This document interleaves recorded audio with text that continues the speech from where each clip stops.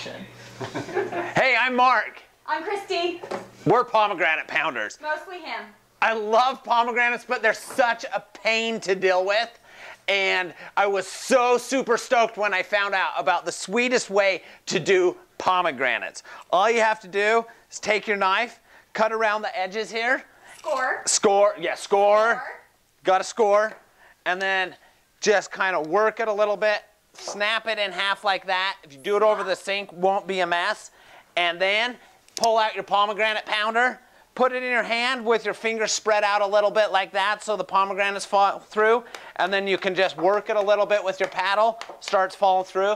Other people like to do it from the side a little bit. That works well too if you cut it in half. And so there's some juice coming out. There's other people that are kind of pomegranate pusses, and they like to use an apple slicer and work it on that so it doesn't get on their fingers.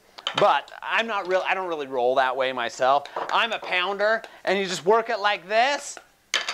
Pomegranate, basically all the seeds are out, and look at that bowl. Ta-da! That's the way you roll with a pomegranate pounder.